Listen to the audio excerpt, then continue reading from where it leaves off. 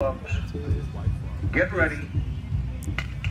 1, 2, 3, 4, 5, 6, 7, 8, 9, 10, 11, 12, 13, 14, 15, 16, 17, 18, 19, 20, 21, 22, 23, 24, 25, 26, 27, 28, 29, 30, 31, 32, 33, 34, 35, 36, 37, 38, 39, 40, 41, 42, 43, 44, 45, 46, 47, 48, 49, 50, 51, 52, 53, 54, 55, 56, 57, 58, 59, 60,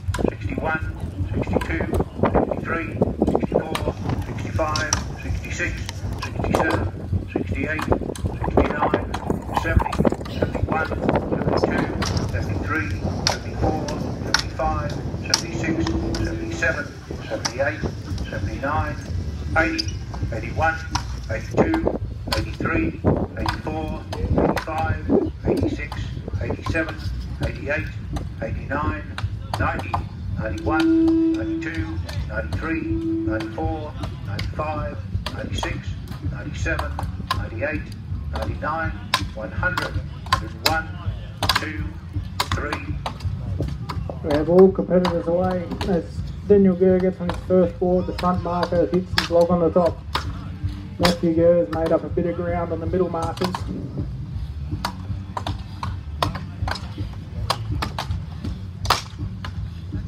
And Josh Bates is on his way down out of the front.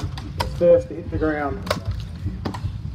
As you can see, ladies and gentlemen, the axemen cut to a pattern in their scarf. They start away from them on their bottom,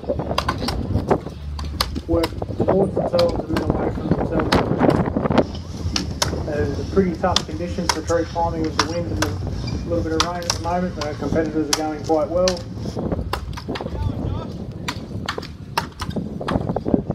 Matthew Gurr has now made his way down to the ground. Daniel Gurr won't be very far behind them.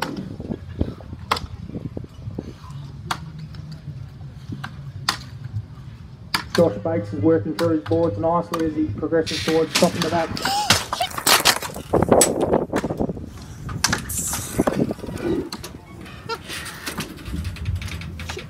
Yeah, where was I? And Josh Bates is going to be the first man to the top in the back of the tree. Daniel Gurr works through his second hole. And he's had a little bit of a stumble there. We're going to have all competitors on the top board together here by the looks, ladies and gentlemen. I think she stopped for a minute and started it. Here comes the back marker. Can the others hold him off?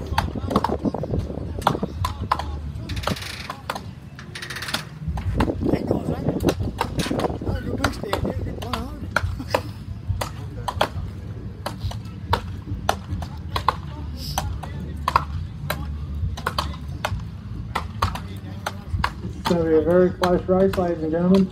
The back marker's punching.